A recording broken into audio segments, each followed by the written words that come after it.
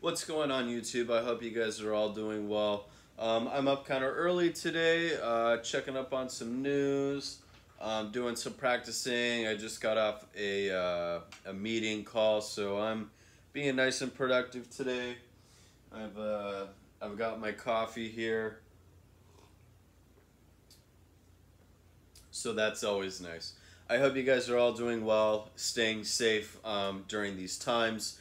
I have a few things I want to talk about. First of all, happy 4th of July weekend. I hope you guys had a good 4th of July for those of you that are from America and celebrating Independence Day.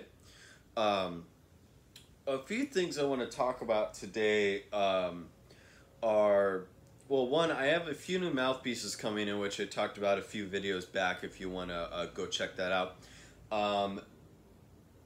It's a side note on that, I actually ordered the wrong mouthpieces, two of the wrong mouthpieces, and I accidentally ordered the large bore shank instead of small bore mouthpieces that I wanted to get.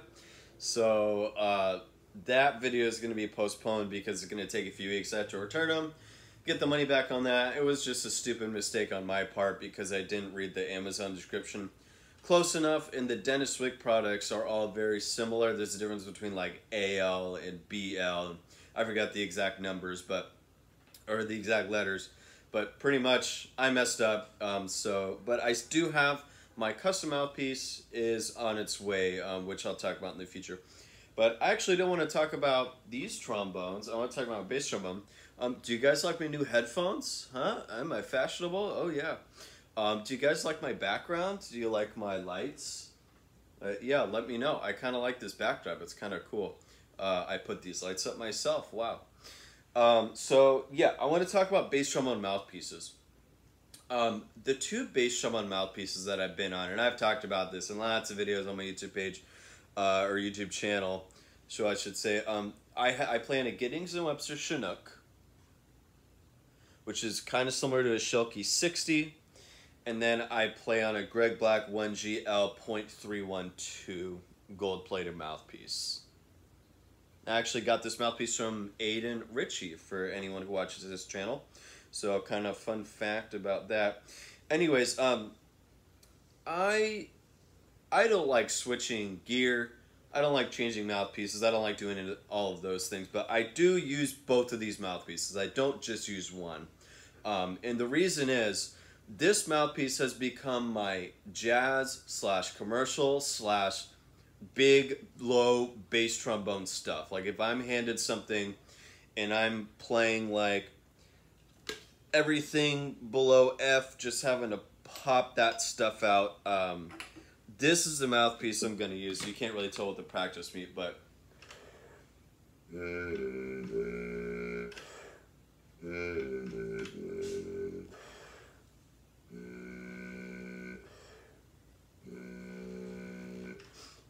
the low register just feels incredible on this mouthpiece. So like I said, it's kind of become my jazz, commercial, beefy bass trombone mouthpiece. Like if I'm playing in a trombone choir and I'm given like a bass trombone 2 part, which is almost like a contra part, I'm going to be on that mouthpiece. This has become my classical / legit mouthpiece / doubling mouthpiece. Ooh, what does that mean?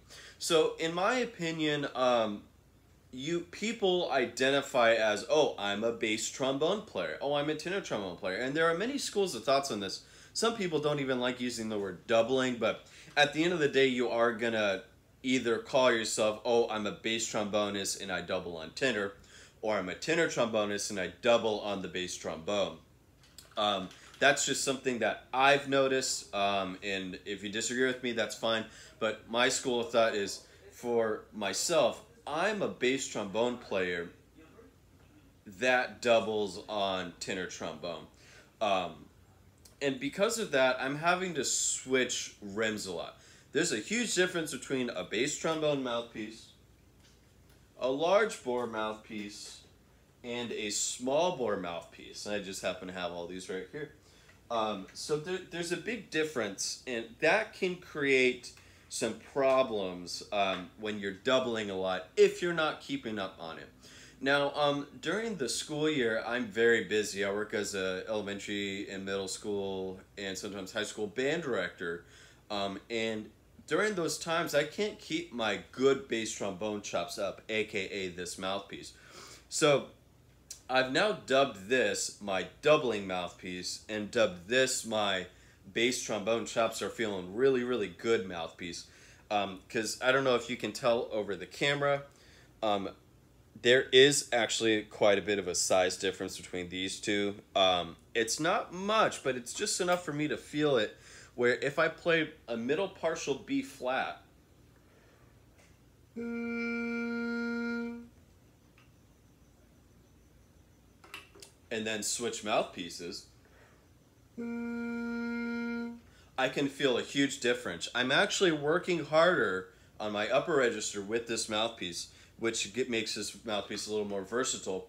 But I like my low register when my chops are feeling very good on this mouthpiece. So this is usually the mouthpiece I play most of the time, but right now, because I'm practicing a lot of tenor trombone, I've been on this mouthpiece for when I'm not just doing bass trombone things, and it usually just depends on how my chops feel. So that's just kind of a mental note for myself making this video, and for anyone else that might double. You need to find what works for you, because if you're like me and playing a lot of tenor, you get called for some bass trombone, you're using this toilet bowl mouthpiece and your sound isn't good, you're not projecting, your low register doesn't sound good, nothing sounds good, it's going to cause problems when you actually get called for some work, because at the end of the day, your goal is to make music, and it's what comes out of the bell. And if what's coming out of the bell is being affected by your mouthpiece, you need to find something that works for you. For me, if I am not feeling great, I go to this mouthpiece. If I'm feeling good, I go to that mouthpiece. But if you're keeping up with your stuff, you can find that one mouthpiece and just stick with it, which I actually recommend doing. That's what I usually do with my other horns. So yeah, that's what I want to say about bass trombone mouthpieces. Like I said earlier, this is another mental note for myself, and to let you guys know what's going on with me, so you can kind of know what's going to be happening in the future with the channel, things to look forward to, maybe things not to look forward to. I just got off a Zoom meeting with my boss, and my hours are going up like crazy, ironically, even with the coronavirus and everything. The programs I'm working for are moving forward as normal. So for me, it's a lot of extra hours, which is very good for multiple reasons. But like I said in another video, a few back, if you want to take a look at it, my freelance career, I'm gonna kind of be start pushing back on for multiple reasons, and I talk about that in an early video if you want to go check that out. But yeah, I'm really excited about it. I'm contemplating whether I want to start posting like band director tips on this video. If anyone out there teaches and wants some pointers for teaching band, please let me know, leave a comment. I can start making some of those. I know a lot, I've been teaching quite a while, so I know a thing or two when it comes to organizing a band, doing all that nitty-gritty stuff, how to classroom management, how to specifically teach certain things, and yeah, so that's just a cool update on myself. And then another thing I'm thinking of is I've been studying with the same teacher for ever since I've been playing trombone, and his teaching goes back to Bob Sanders and Craig Ware. Bob Sanders was the principal trombonist for the Pacific Symphony and has also played on lots of movie recordings, and Craig Ware used to be the bass trombonist for Gordon Goodwin's Big Fat Band, so it's all stuff out here in Los Angeles.